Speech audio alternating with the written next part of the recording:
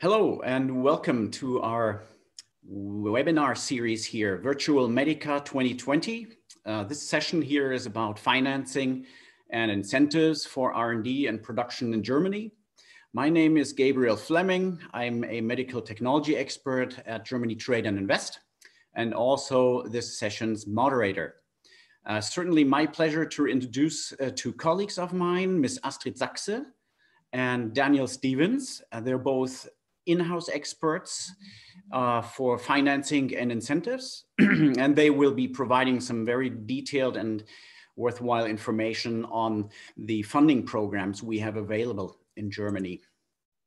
Just for introductory purposes, Germany Trade and Invest is the Federal Economic Development Agency of Germany. We have two major sections. A trade section is to support German companies accessing international countries, international markets. And the invest section, this is where us three speakers are part of, is actually dedicated to helping international companies setting up business in Germany. For those companies interested or preparing to become established in Germany, our services are free of charge and include market analyses, market info, market access information. Our in-house legal help desk is prepared to provide legal information such as how to set up a GmbH or maybe work contracts, etc. Of course, we'll support your funding and financing requirements and questions. Our service specialists are ready. You already met them just a minute ago. And last but not least, partnering and site selection support is, of course, part of our rolling out the red carpet for you in Germany. In 2019, total expenditure on healthcare in Germany reached a record 400 billion euros. Which actually put us on first place across the European Union as the biggest healthcare spender.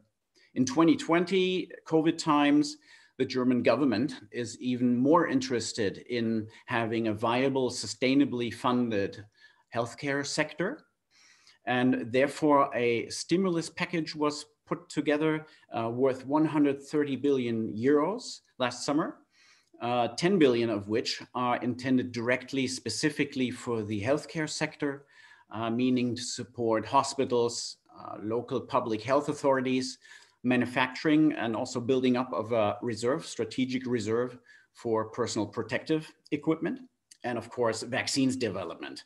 This is all in high need these days. The hospital sector stimulus per se consists of 4.3 billion euros intended focusing on digitalization and COVID measures. Hospitals, they can apply for funding of their investments in digitalized emergency care tools and to reach a new federal standard of digital infrastructure. This includes electronic patient treatment documentation, digitalized medication plans, and such interesting new things as telemedicine networks across hospitals, departments, but also external institutions. And compensation of revenue losses is included here in this package, as many operations have been postponed. This leaves hospitals with cash flow issues, and of course, remuneration of additional costs, specifically personal protective equipment, is also applicable in this package. As noted before, PPE is in very high demand currently and generates additional costs for those hospitals. In summary, this generates specific opportunities for international manufacturers. Some are indirect. Hospitals are increasingly procuring specific products, but also some direct opportunities. And having said that, I'd like to ask Astrid to kindly provide us with detailed information on how international manufacturers can apply for direct grants and loans for production in Germany. Astrid, please, would you proceed? Yes, thank you, Gabriel, and also a very warm welcome to our listeners from my side. Now, I would like to give you an overview of the general funding instruments that are available in Germany. These are most importantly grants and loans, as well as equity and mezzanine capital, and mostly interesting for larger investments, loan collaterals. The funding can be used for investments, working capital, research and development, which Daniel is going to talk about in a minute, personal and other specific purposes. The funding instruments are generally combinable. However, there is a rule that no single aspect of an investment may be subsidized twice. So for example, you might get a grant for research and development and a loan for an investment, but not a grant and a loan for research and development. Next slide, please. Now, probably the most important grant program is the so-called GRW program. Its objective is to create jobs by setting up new manufacturing or service facilities. As you can see on the map here, it's offered in specific regions throughout Germany. And this map is, as of today, valid until the end of 2021. It is a non-repayable cash grant of up to 40% of the eligible costs. The 40% would, for example, apply if you're a small company in the region of the Polish border. As you can see on the map here and on the table on the left side, the funding gets more the darker the area on the map is and the smaller the applying company is. Now, for these purposes, a small company is one that has less than 50 employees and less than 10 million of turnover. A medium-sized company has less than 250 employees and less than 50 million turnover. And only if you pass this threshold, you would be considered a large enterprise. Now, the eligible costs for this grant are generally the entire capital expenditure, that is to say the purchase or production costs of assets like new buildings, machinery, and equipment, or the salary costs for 2 years. It is required that you create long-term quality jobs and that any subsidized equipment must remain on site for at least 5 years. You can apply for this grant through your house bank. Next slide, please. There are also public loan programs, and they differ according to the size and the level of development of the applying company. So for example, if you are a startup seeking a loan of 125,000 euros, the so-called Gründerkredit could be for you. If your startup needs more money, let's say €500,000, you might consider the ERP capital loan, which you can see here in the middle of the slide. Companies that have been long established, for example, longer than 5 years, could, for example, apply for 1 million of standard public loan. All the loan programs have very low interest rates and principal-free years. That is to say, during this time, only interest, but not the loan sum itself needs to be repaid. And again, all of these programs are available through your house bank. Next slide, please. Now, there are also funding sources, especially for young, innovative enterprises. The examples shown here are organized as public-private partnerships. On the left side, you can see the Cooperian project. This is a co-investment by several state entities, as you can see here in the middle. In order to get the funding, your company would have to bring in a private investor who would have to invest the same amount as the Cooperian fund under the same conditions. On the right side, you can see the High-Tech Gründerfonds, which is an investment also by several state entities, plus a private investor. So there is no need for the company to bring in their own private investor for this funding. In addition to the funding, the High-Tech Gründerfonds also offers a network and coaching activities. Next slide, please. Another interesting program is the Invest 2.0 program. This is a program where business angels, which could be a natural person or a company, invest a sum of 10 to 500,000 euros annually and receive a 20% investment grant for that. Also, they get a 25% exit grant on their exit profit, which is to make up for the 25% tax that they have to pay on the profit. So that was my general introduction to the available funding instruments. And now I give back to you, Gabriel. Super, thank you so much, Astrid. This was great. Up to 40% funding rates. There's venture capital, so many things to talk about and to follow up in detail. Now, Daniel, may I ask you to please provide the overview for funding opportunities regarding innovation? I mean, there's European funding, there's German funding. Let's hear what you have to say. Thank you. Thanks, Gabriel. Yes, there's funding right across from top to bottom at the European level, the national level, and even at regional level within Germany. Going down to the bottom at the regional level within Germany, we can advise you on what funds are available through the German federal states. I'm not going to go into them in too much detail here, simply because I don't have that much time, unfortunately. But I'm certainly going to talk about European and national levels. So, Gabriel, if you can move the slide on, please. I will start. Thank you. Horizon Europe is the successor to the Horizon 2020 program, which I'm sure many of you will at least have heard about, if not know practically already. It's going to run over the next 7 years. It starts on January the 1st of 2021. The budget, which was had been announced to be over 100 billion euros last year, has been trimmed slightly because of the coronavirus crisis. And the three pillars upon which it's founded, excellent science, global challenges, and innovative Europe, are also very similar to the preceding program.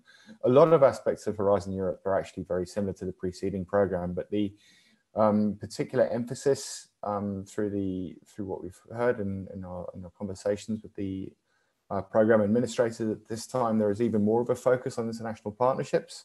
So an applying company should have at least 2 other partners based in at least 2 other EU countries. And that the emphasis will very much be on commercialization and especially the dissemination and publication of results within Europe. And as you will see, particularly within the country that research and development projects are carried out in. The funding, as before, is up to 100% eligible cost of a project. Whether there's a cap or not will be determined on the basis of the projects and its uses. But if you can answer the calls to proposals, which Horizon Europe periodically puts out and invites companies to submit their projects, then this is obviously a particularly advantageous program to apply to. Next slide, please. Moving on now to programs just on a German national level. Perhaps the most open one that we have was introduced at the start of this year. It's the Tax Credit Act of 2020. In Germany, it's the Forschungszulagengesetz, one of those lovely long German words. How it works is that a company may register with its local tax office as being a company that is performing a research and development activity. And this activity falls under an extremely wide definition. Pretty much the only exception to this is if the company is researching and developing a process which is unique to its own operations and which has very limited benefit outside of the scope of the company. The tax office certifies this company as a researcher developer or as a company performing these activities. And then the company can submit eligible costs for its research and development activity of up to 2 million euros per year with its tax return.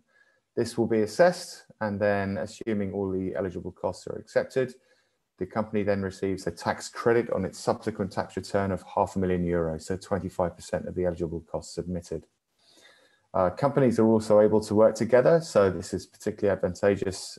As Astrid also mentioned before, much of the emphasis throughout all of these programs is on small to medium enterprises, and this one is no different. Companies can work together.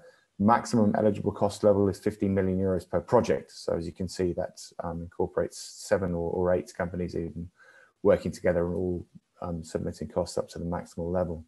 And even more happily for those companies able to perform the activity, the coronavirus has excuse me, the coronavirus stimulus package introduced in June by the German government. A part of it was that these two limits have been doubled up to the end of 2021. So companies doing research and development can now submit eligible costs of up to 4 million euros, and they will get a 1 million euro tax credit on their subsequent tax bill, assuming all the eligible costs were accepted. So as I said before, this is technology open. There's very few exclusion criteria, so all companies looking to innovate can reap the benefits of this program. Next slide, please. Probably Germany's best known long-term program is the High-Tech Strategy 2025. As you can see, it has its 7 key areas of research and development. It's not just medical technology, but as you can also see, health is very, very prominent there. The strategy works on the basis of periodical calls for proposals, as Horizon Europe did, and it invites companies to answer the calls for proposals with submissions of the projects to answer what it is that the question that the program wishes to have answered. Grant levels are available for up to 50% of eligible costs for projects. Companies may work together, and that 50% can be more in some cases, certainly with if you're working together with research and educational institutions. And it's, as I say, very technology open and covers a wide range of health aspects under its umbrella. Next slide, please. We've talked so far about projects with the exception of the Tax Research Credit Act, but most of the programs operate on the basis of calls for proposals. The one significant exception to this is the Central Innovation Program for the Mittelstand. This is technology open. There are no calls for proposals. Companies willing to carry out a research and development activity will simply submit their project to the program for analysis and acceptance. And it can receive a cash grant for enterprises of between 25 and 60% of the eligible costs, dependent on company size, the cooperation degree with the program or with research and education institutions, and of course the location. The smaller the company, generally the higher the grant rate there will be. As I said, it's a completely technology open, and another very important exception of this program to other research and development programs around is that this defines a medium enterprise as having a maximum of 1,000 employees rather than just 250, according to the EU definitions that Astrid mentioned earlier. The program is running up to the end of 2024, and there's no reason not to suspect that it will be extended beyond that, as it's proved to be extremely beneficial to Germany thus far. Next slide, please. Moving on to programs that are probably a little bit more specific to Medica, to this trade show. Well, there is a program called the KMU. KMU means small to medium enterprise in German, Klein Mittelunternehmen, KMU Innovativ. This also, like the high-tech strategy, covers a broad spectrum of technologies, but medical technology is very prominent within them. As with all of the other programs, or many of the other programs, it is certainly targeted at small to medium enterprises, this time according to the EU definition that Astrid mentioned earlier. Again, as with the other programs, it operates on the basis of calls for proposals, which are issued generally twice a year. Collaborations are possible, and particularly encouraged is collaborations between corporate entities and research and educational institutions. And funding is available in the form of grants for up to 50% of the eligible costs of a project. For small companies, this occasionally can be more, and for pure research and education institutions, this can certainly be more. How it works, there is a 2-month project approval process where the KMU Innovativ will help you with the project submission, and the project development support through the 3-year term afterwards is also possible. So KMU Innovativ not only gives you the grants, it will help you build your project and accompany as the project moves through its process. Next slide, please. And then finally, we come to a program called Industrie in Klinik. This works along similar lines to the KMU Innovative, but this has a very specific focus, which is to strengthen the synergy between medical research and hospitals, which aims to have the research and development activities carried out in a clinical environment so that the results and the findings of the research and development projects are firstly easier to put into clinical trials, and secondly, assuming they're successful, then easier to put straight away into practical operation.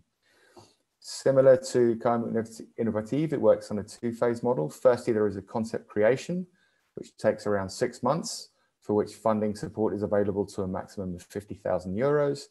And then in the second stage, assuming the concept is approved and certified, it goes through a three-year phase of funding, a three-year project implementation phase is funded.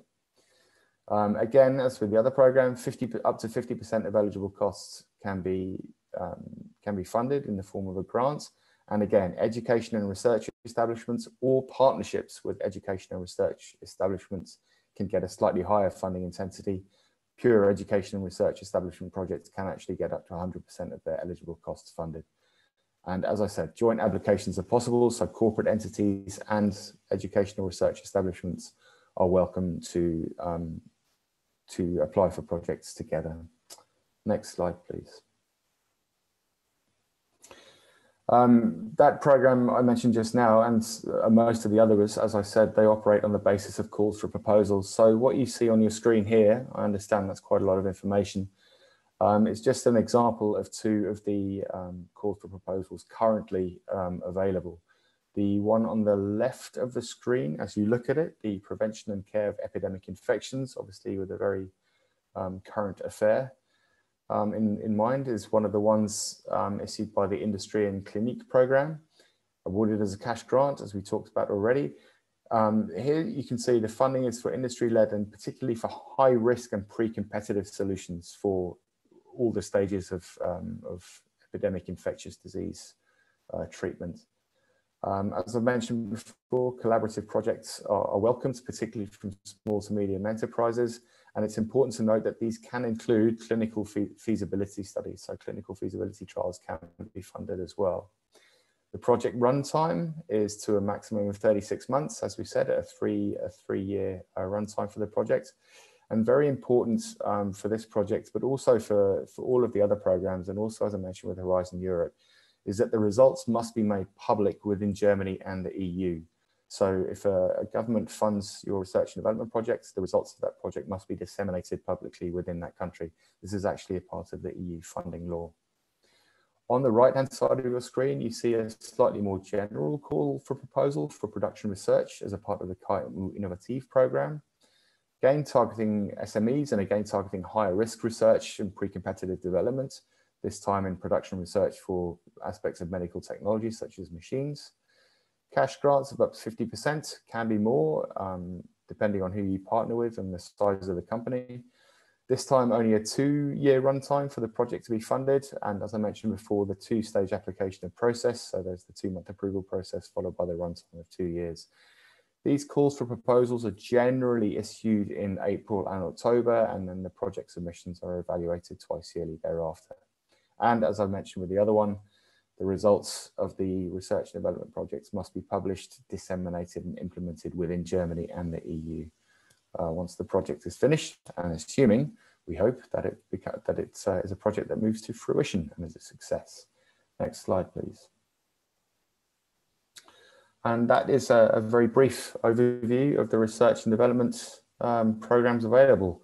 You see on the screen our contact details. We'd welcome any questions you have, any inquiries you have, or any potential research and development projects you may have, or any projects you may need funding. And I will hand you back to Gabriel for some closing words.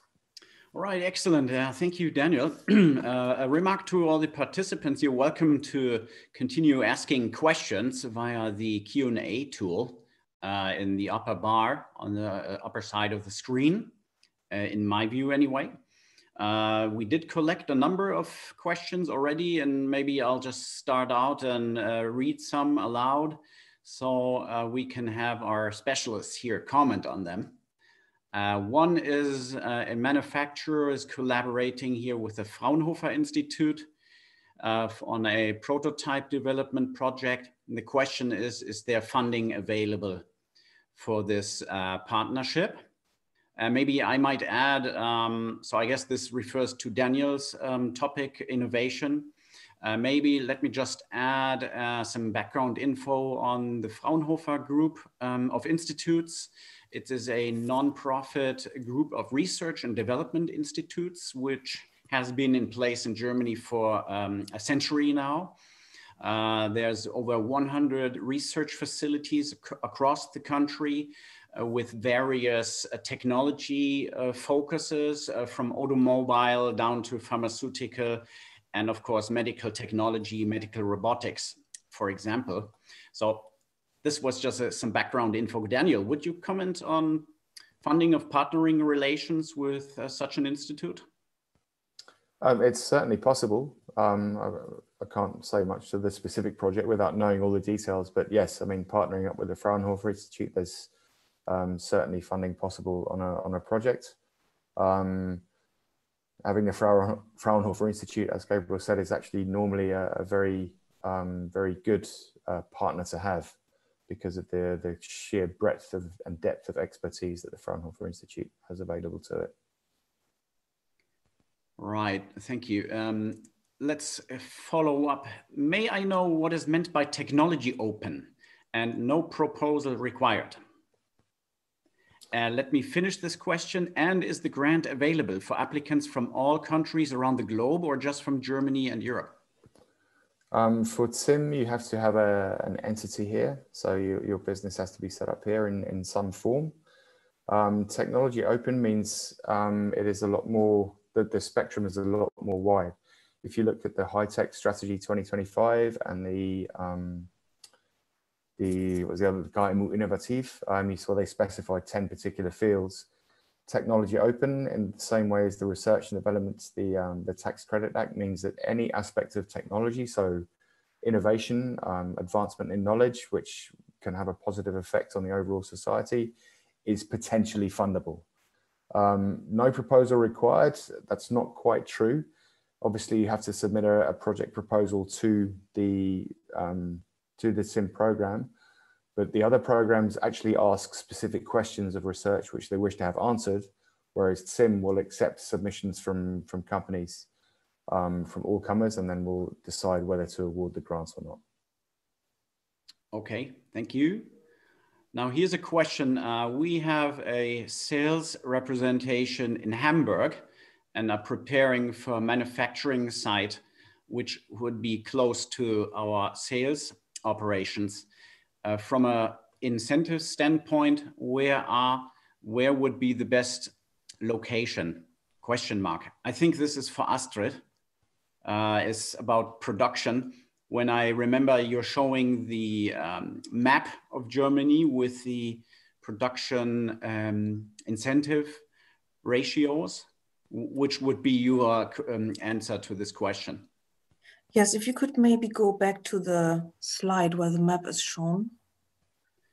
Is All that right. possible? Yeah, sure.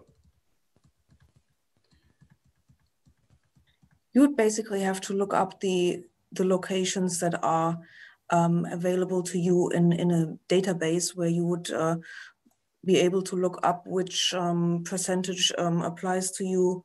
And if you look at the northern area here where Hamburg is situated, you can see that there are a couple of blue areas around it.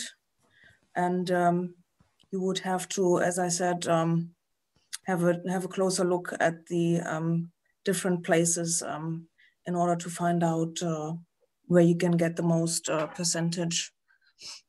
Okay, thanks. I can see that in a diameter of maybe 200 miles, 200 kilometers, there are various options to do this.